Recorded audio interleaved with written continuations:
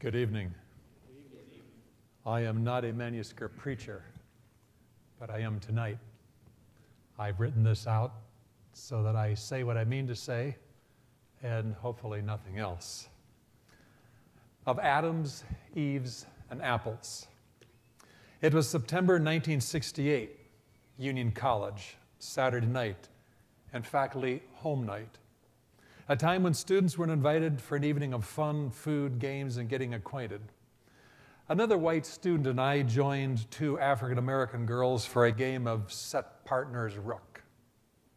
When it was my turn, and while trying to determine my next play, I would often mumble, "Eeny, meeny, miny, mo." To which one of the girls finally softly but intentionally intoned, "Catch the nigger by the toe. If he hollers, let him go." I can still feel the hot blush of embarrassment. I had, well, never so much as thought. How could I be so insensitive? Upon some serious reflection, I soon found in myself other racially condescending thoughts, feelings, attitudes, cliches that likewise needed rehab. I grew up in a home that taught that God loved all the children of the world, red, yellow, black, and white. Still without being aware, I had absorbed many cultural nuances of unrecognized and unadmitted cultural arrogance. It was time for a serious paradigm shift. Let the apples start falling. Meanwhile, college dorm life continued, and with it the fraternity-like camaraderie of frequent slapstick macho humor. The mutual banter was considered complimentary, for it marked you as in. Laugh and be laughed at. It was all in fun, or so we thought. You know when teasing was cool and when it was not so intended. As such, there was one subject, one group of outliers for which insults seemed to be considered acceptable, even deserving, and were never intended as flattering. The remarks were directed towards the queer student, the pansy, along with all other belittling synonyms. The labels gay and same-sex attracted were not yet invented. There seemed to be an unspoken perception that even God was on the side of this potentate clan. The assumption was that God loathed these people, and so should we. We were, after all, what God made us, proper male and female heterosexuals. My initial reaction to gays during my post-baccalaureate years was that of wondering, why would anyone choose such a way of life? Why would they choose to put themselves through this hell of social ostracism? At the same time, I was left uneasy with the frequent condemnatory railings against homosexuals from the Christian sector of America. Something was missing. It was as though we were saying to the world, "Come as you are, so long as you're not gay." HIV and AIDS were soon to be seen as the divine judgment of God. And gay individuals were regarded as someone to avoid being around lest they convert you to this lifestyle. Families, friends, and churches disowned them. Not knowing what to do, I became a silent sidewalk pacifist. Let someone else fight this battle. By this time, I was a newly minted seminary grad, pastoring in North Dakota, saving white straight people. And nearly 40 years of pastoring and conference administrative work. There's not been a month when the issues of our broken human sexuality wandered into my office. I've seen a continual parade of incest, child abuse, adultery, bestiality, infidelity, porno addiction, etc. No family was untouched. It was during a second graduate program, and while serving on a district court-appointed task force that every 2 weeks reviewed the entire court's caseload involving abuse of minors, that the bearing of our brokenness really began to burden me. It seemed that the sins of the past were always ready to enslave the next generation. And to separate out homosexuals from the human dilemma was much too simplistic. We are all apples of God's eyes. We are all fallen creatures, lying together on the same stony ground. If we should read it as it is written and not just for its spiritual content, the Song of Solomon is God's uninhibited guidebook, a living color, if you please, showing us that our human sexuality is by design hardwired into us. It is something passionately rooted into the core of our individuality. Erotic love is declared as holy as agape love. It is an extraordinary gift designed with love from the very heart of God. In 1974, our own Dr. Charles Wetcheby authored the book, God Invented Sex. And suddenly we could actually openly talk about those inner drives. Somewhat aghast, but with a breath of welcome fresh air, we discovered that we were actually designed physically and psychologically for sex. Driven by natural hormones that caused us to be erotically aroused, we were also destined to have an innate desire for sexual intimacy. We were now beginning to understand that our sexual self was an integrated, inescapable facet of our total human uniqueness. But one question was always uncomfortable. What about the gays and the lesbians within our families, within the church? In spite of my uncomfortable reluctance, a growing number of gay and lesbian individuals began to seek my pastoral counsel. Their stories were unsettling. I was amazed at the number who described their self-hate, their self-loathing, their suicide attempts, and their trying to bury the pain in drugs and alcohol. They told me how they never chose these inner feelings and had done everything they could to flee from it, but the feelings never went away. I heard from parents and siblings of gays who would tell me that we saw something in this child rather early. We wondered. We saw it in high school and we prayed. We knew it for sure during college. Deep down, we knew. There were stories of dorm deans allowing bullying of effeminate guys so as to shame or force different behavior. There were stories of fathers who beat their sons to rid them of this penchant, with one saying, "I would rather have a hooker for a daughter than a faggot for a son." The sexually abused men and women who told me that they vomited the first time that someone of the opposite sex tried to kiss them. The adult abused child was embarrassed again. Now something else to hide. A short story of homosexuality in human history. In truth, these stories are on every chapter of mortal human history. As we revisit the accounts of time past, we find lurking in the background, and sometimes front and center, the record of various forms and practices of same-sex conduct. They appear in every culture, race, religion, class, and epoch. Homosexuality has been with us since the earliest records of anthropoid antiquity.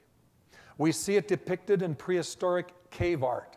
It is recorded on iconic images of ancient Mesopotamian paintings and sculptures.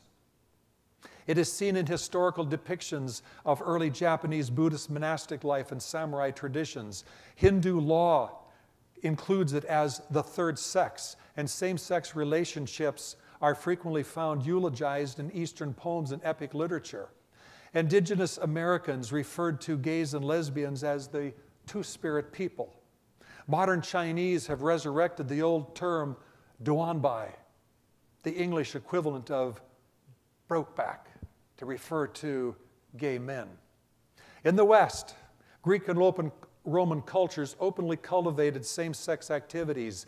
Armies often kept boy slaves in the camp to keep the warriors settled.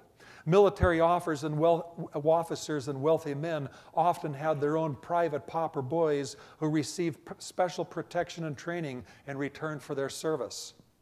Slave boys could be bought. Free boys had to be courted. Homosexual practices were a part of growing up for many young men who were at some point supposed to take time out, find a maiden, and marry so as to seed the next generation. The street saying went something like this: women are for business, boys are for pleasure. It is to be noted that along with homosexuality, adultery, prostitution, abusive women were often another cruel story. No young girl could ever assume safety.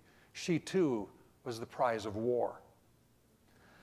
In societies where men were not family fathers, women formed sisterhoods. From the Greek island of Lesbos, note the name, the female poet Sappho wrote the famous poem about erotic love between the women of the land. Some of the Greek gods were described as engaged in homosexual activity, and many of our modern terms for homosexuality, both slang and proper, come from this era. As late as the 20th century, European writer Hilbert of Lavardin wrote of the degree of same-sex relationships in his day, "No walk of life escapes it." Western culture began to sink under the weight of its own abyss. Secular voices would soon advocate changes in attitude about human sexuality.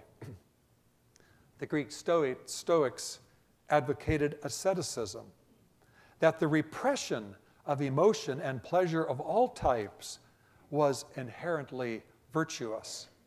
Society's sexual excess and the pain it caused motivated some to seek meaning and purpose in life apart from sexuality. And the pendulum of excess would soon be the pendulum of suppression. The Christian era rode this paradigm shift and pushed it even further. St. Augustine wrote that all sexual experience was lustful and shameful and would lead one to burn in hell for all eternity.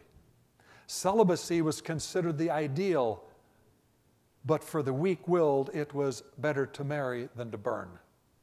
Thomas Aquinas condemned all sexual activity as sinful and labeled that which was solely procreative in nature as a necessary evil. By 1563, these dispositions became church dogma and would dominate discussion of human sexuality in Western culture for centuries. Meanwhile, same-sex-oriented people were branded for extraordinary maltreatment. In the Netherlands and England, sodomites were burned at the stake and executed in the public square as a warning to all. In Italy, the officers of the night court were sent out to round up, fine, and imprison any suspected of same-sex activities. Just 60 years ago, the Third Reich specifically targeted LBG people in the Holocaust. For the last 2,000 years, homosexuality has been treated like a contagious disease. If you quarantine it and kill it, it's gone for good. The Victorian era was a time of great sexual contradiction and controversy. The Victorian ideal of true femininity argued that sexual desire and intense sexual pleasure in women called for medical intervention. Any sexual desire was considered decadent. But before we're too hard on the Victorians, it should be pointed out that prior to the influence of this era, a child's right to innocence was lost. However, with this paradigm shift, it now became commonplace to consider it to be good parenting for parents to punish children for their sexual curiosity.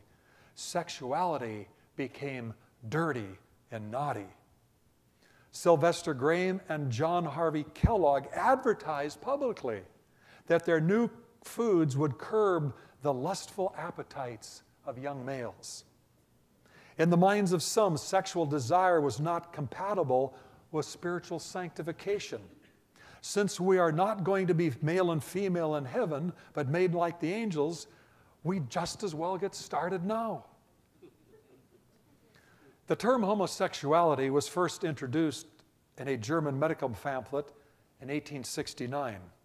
The condition was listed as a medical disease and a psychiatric illness thereafter by the American Psychiatric Association until 1973. It was at this time that new scientific evidence started to shake our modern understanding of where same-sex attractions originated in the development of human sexual orientations. It is to this science, the science of this research, that we now must turn our attention. The roots of the modern gay rights movement of the United States are often cited as beginning with the Stonewall riots, New York City, June 28, 1969. The Stonewall Inn was part of New York's Greenwich Village, considered a gay neighborhood. In the early morning hours, in response to a succession of police raids, especially targeting same-sex identified people, the latest being the night before, the community erupted in a series of spontaneous, violent demonstrations. It was the 1960s, and many marginalized groups within American society were demanding their fair share of the American dream. The gay community would start down the long road of asking for their fair share of civil rights. Time would show that they would want more than just legal standing. They would want understanding and acceptance in mainstream society. This is our current #1 civil rights question today. Two useful terms have gained acceptance in this discussion debate over the last 20 years: essentialism and constructionism. By essentialism, we're referring to gay orientation as a personal trait with a biological basis. This view views that human sexual orientations are set at birth. Constructionism refers to human sexual preference derived from the social environment and culture. It is a sexual orientation created via social and familial influences. While these terms might be considered as bookends to this discussion, they are not unrelated to each other, and most sociologists today see a sliding continuum between the two. One cannot dialogue about homosexuality without addressing the biological bylaws of how human hormones are related to human sexual development, from conception to adulthood. These androgens, estrogens, and progestins are produced by the adrenal cortex, the pituitary gland, the hypothalamus, and especially in the gonads. Males have much higher concentration of the androgens, and the specific androgen, testosterone, which is associated with male physical development and the male sex drive with its corresponding high energy levels and sometimes aggressive nature. Females have higher concentrations of estrogens, progestins, that direct the female physical development and later regulate menstrual cycles and the required complex process of the female's role in human production. And it gives them a somewhat quieter, softer disposition. The true male-female identity differences lie in the dominance of the hormone group of androgens on the male embryo. Simply put, the healthy human embryo carries either female XX chromosomal makeup or the male XY chromosomal orientation. At 4 to 5 weeks, the human embryo starts to organize itself into male and female patterns, driven primarily by the presence or absence of large amounts of the androgens. The male XY directs the neural cells to manufacture this hormone, which then directs the fetus to take on male characteristics. The male XY embryo will already have primitive tissues that will make them more responsive to the effect of these androgens. We tend to think of women as typically having extended longevities as compared to men. It is even more pronounced when we start counting from conception. From the very start, there are 15 human embryonic eggs fertilized as male for every 10 as female. By the time of birth, the surviving number is reduced 11 to 10, accounting for the much higher miscarriage rate for male fetus pregnancies.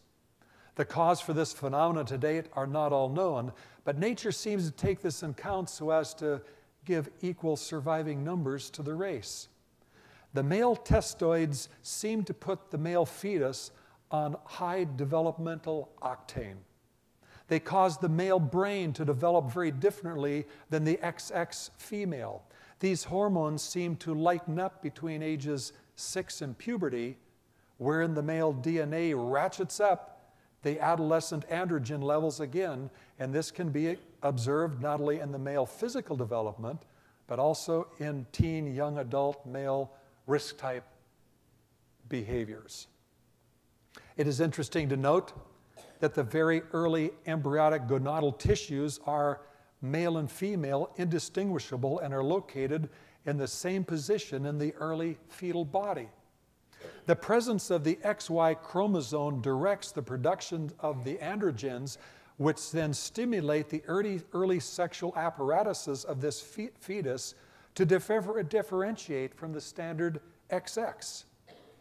In the XY fetus, the fetal gonads, as well as other corresponding body sexual hardware, now start developing male reproductive designs and migrate to different parts of the developing body, thus becoming male.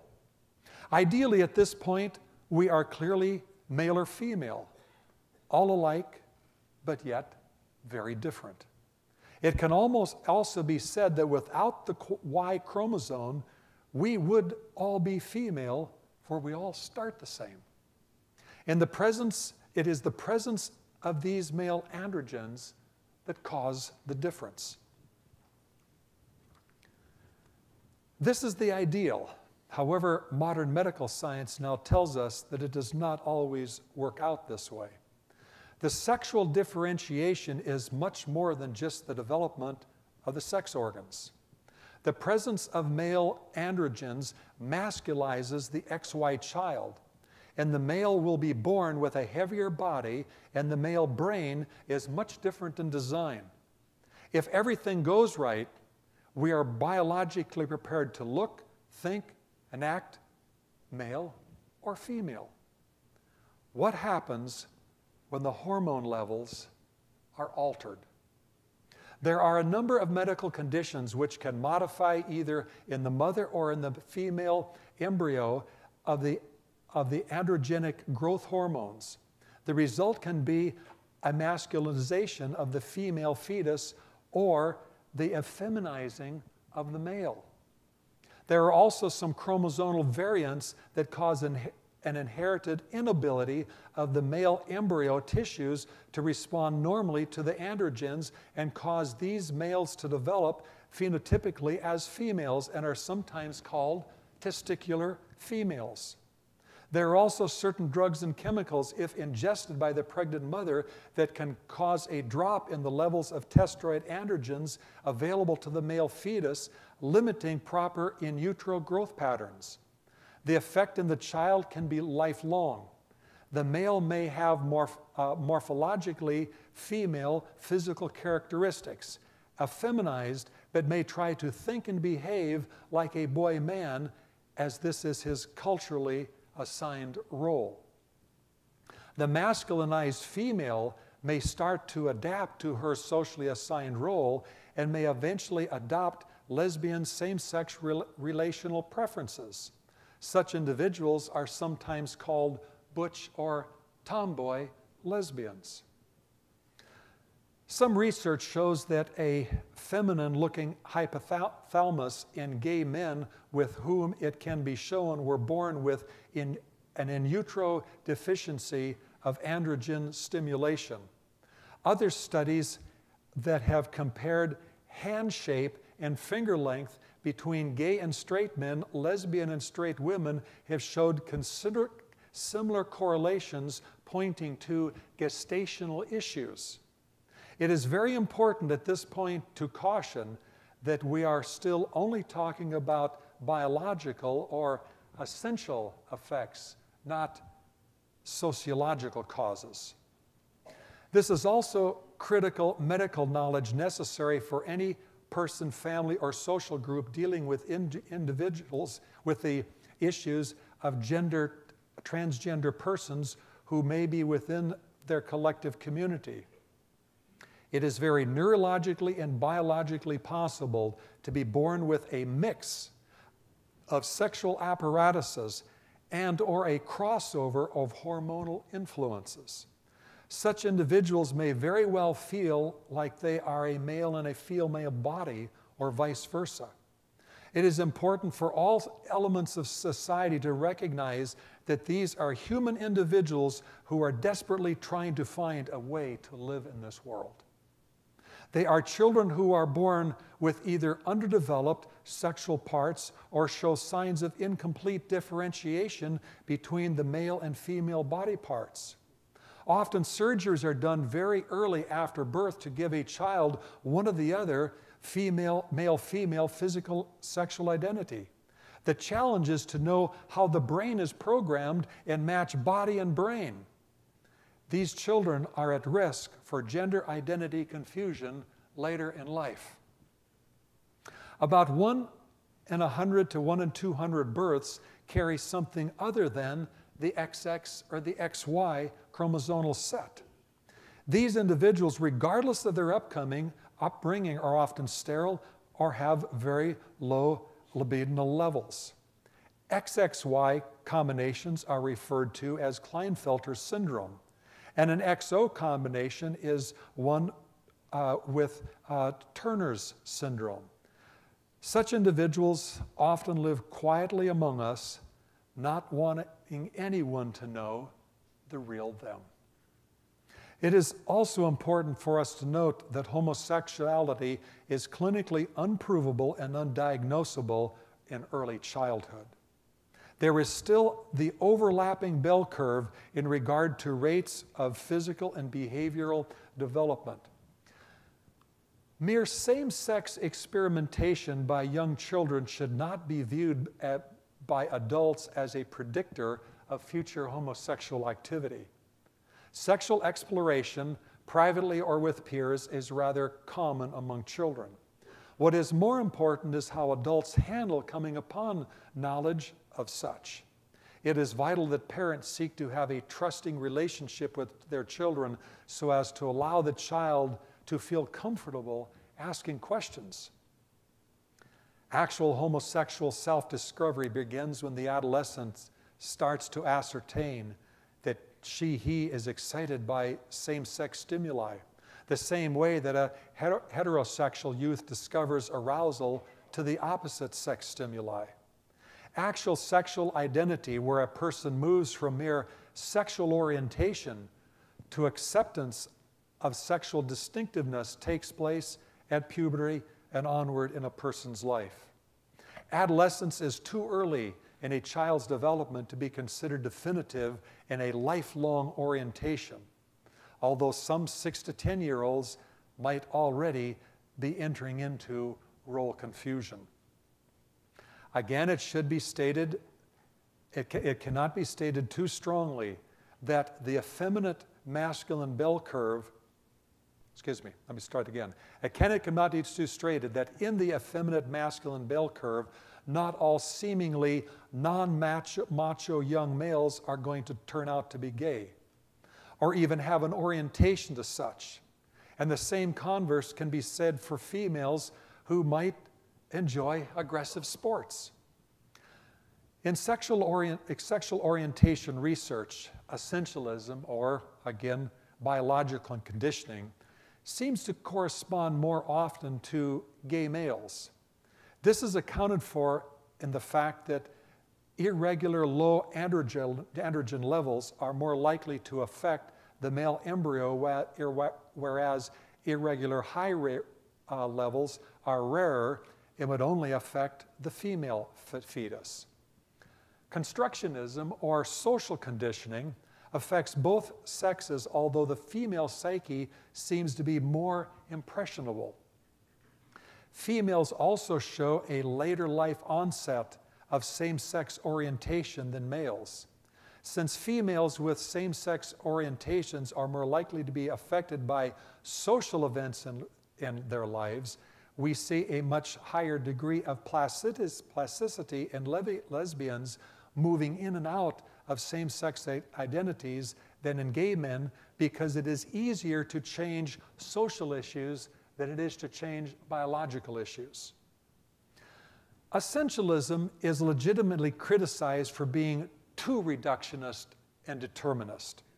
At the same time, absolute constructionism is legitimately criticized for being too relativistic and does not sufficiently allow that many gays already come into this world with an orientation very different from that of another person who is much more biologically destined to be heterosexual. For many individuals, biological essentialism and social constructionism have a dual intertwined effect on their sexual orientation.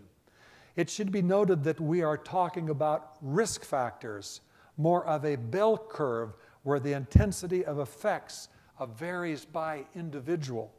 We're not talking always absolutes here. It is well for families and communities and religious bodies to be mindful that no two LBG people who are alike when it comes to their life journey.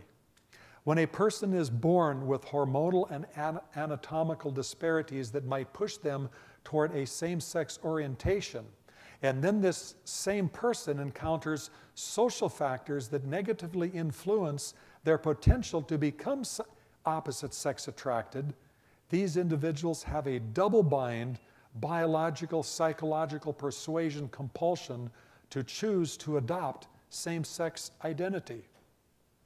If a person has only one grouping of these factors and other sets of influences are in the opposite direction, this person may move towards the middle of the identity bell curve. Sexual abuse of boys is more common than girls, and at the same time, it is more underreported, underrecognized, and undertreated than in girls. It needs to be stated that most young men who are sexually abused do not become homosexual, do not develop homosexual orientations. Even so, the psychological damage done is much more likely to show up in other areas of emotional maturity in the male's life. Research shows that male bisexuality, homosexuality is associated with a greater than 7-fold increased odds of suicide attempt. The suicide rate for sexually abused girls, fortunately, is much lower.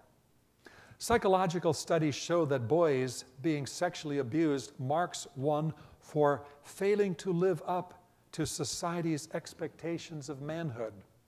It is a confirmation of weakness and powerlessness. In the words of the researcher Nielsen, a male ethic that promotes physical strength, self-reliance, and competitiveness may make it harder for boys to seek help when they are hurt, offended, or frightened. By definition, to be a victim is to not be masculine.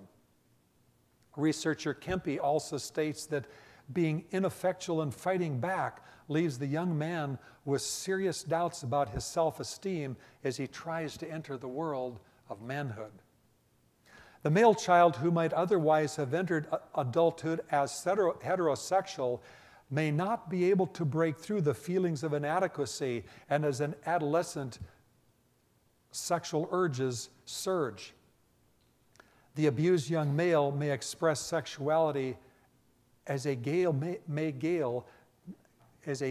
male because that realm, though painful as it might be, is a familiar arena. It is less frightening than attempting to be heterosexual. It is interesting to note that in studies of psychological health, the gay male who has come to grips with having same-sex attractions attests on the same emotional maturity level as do heterosexual men. The person with strong same-sex orientation leanings may indeed find life more comfortable in coming out than in trying to hide in a heterosexual role. While lesbian women do report a higher incidence of childhood sexual abuse experiences than heterosexual females, they seem to be less likely than gay men to report those experiences of having shaped them into lesbian same-sex identity. And I should underscore, we're talking about a bell curve here, just being different than that for men. However, the more the severe the abuse, the risk increases for the female to find greater social sexual comfort in the company of other women. Young women, being less driven by sexual hormones and are more likely to seek non-threatening emotional and less physical relationships. A female with same-sex orientation leanings, but who endeavors a heterosexual lifestyle only to find herself in an unhealthy or emotionally unsupportive relationship, may start to question her identity choice. For this reason, lesbian sexuality is usually a later life outcome than for men. For the above reason, the American Psychological Association cautions counselors to be aware that sexual identity develops across a person's lifetime, especially in women.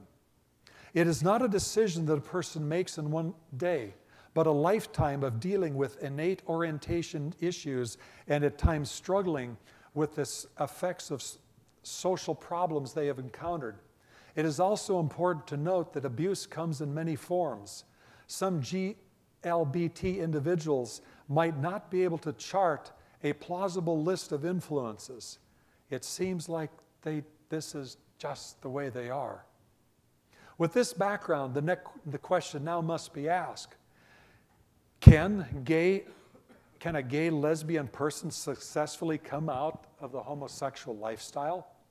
It is interesting to note that the American Psychological Association also recognizes, and I now quote, psychotherapy support groups and life events can change sexual identity, but not sexual orientation, end quote. This seems to confirm why reparative therapies that attempted to change clients from homosexuals into heterosexuals fail so conclusively. Orientation is lifelong. Identity is more pliable. However, we must keep in mind that no people are alike, and the things that they are dealing with are unique to each individual. Researcher Jeffrey Robinson noted that there are those who choose to leave the homosexual identity, but added, individuals are successful in individuals who are successful at overcoming homosexual problems are motivated by strong religious values. Shame and guilt have not proven to be effective motivators in encouraging people to change identities. Choosing to leave a homosexual lifestyle is as complex as the issues involved in someone's choosing to enter it. It is a very individual thing. It is more than mere sexual identity. It is involved in very deep-seated interpsychological and emotional traits. Conclusion. We must ask ourselves, can modern medicine, psychology, and the Bible coexist? We must first also recognize that gay and lesbians in our congregations hurt deeply. Parents, especially mothers, wonder what they did wrong. Primary moral authority on homosexuality in Western culture has been the Bible. There are 3 primary scriptural passages that condemn same-sex human practices. It is reasonable to believe that the word malakos, translated effeminate in the KJV, may denote homosexual orientation is picked up by the New Living Translation. And I now read from the New Living Translation. Don't you realize that those who do wrong will not inherit the kingdom of God? Don't fool yourselves. Those who indulge in sexual sin or worship idols or commit adultery or are male prostitutes or practice homosexuality or thieves or greedy people or drunkards or the abusive or those who cheat, none of these will inherit the kingdom of God. Leviticus 18 clearly categorizes men as laying with women as being a capital crime, but it lists many sexual practices in this same condemnation. Jesus does not seem to cut anyone any slack when he said, "But I say to you that anyone who looks at a woman with lust has already committed adultery with her in his heart."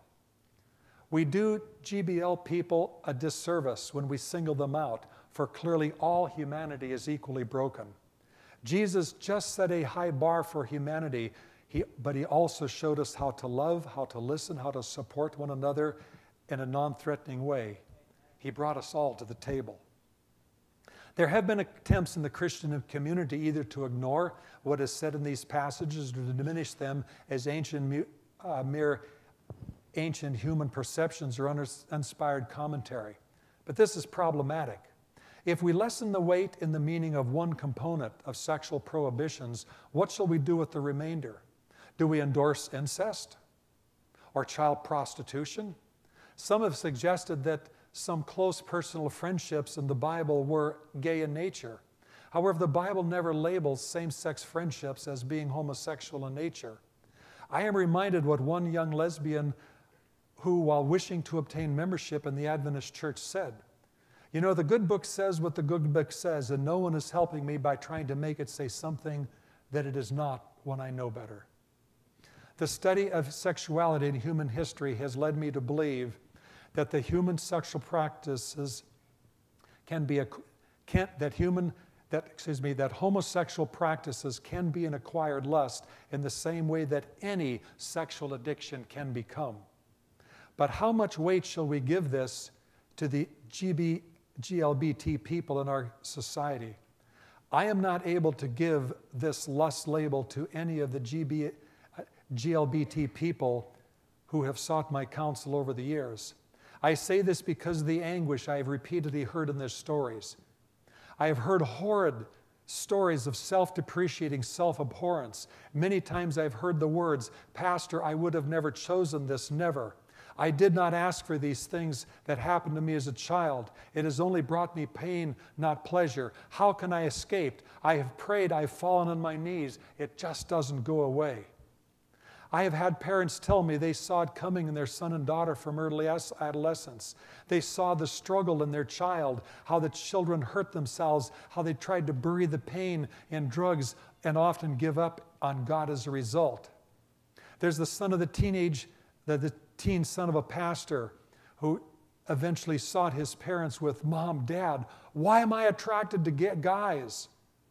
I still hear them, both men and women, who've told me that because of the enduring effects of severe childhood sex abuse, they vomited the first time someone of the opposite sex kissed them.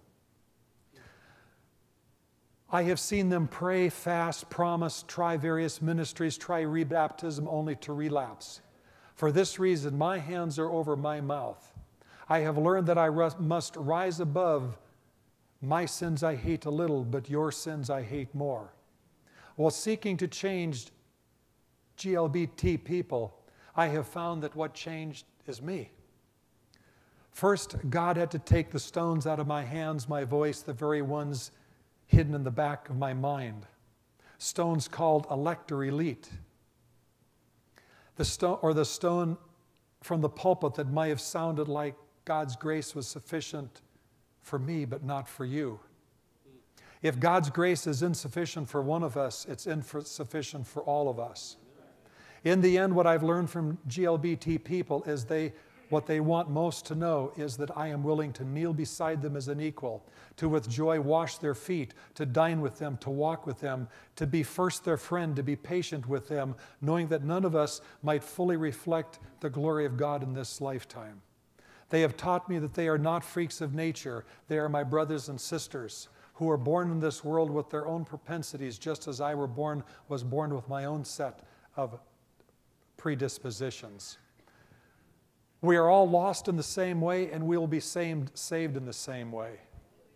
We all need Christ as our identity and love as our orientation. We are all Adam and Eve's. We are all the apples of his eyes. Anybody for a game of rook?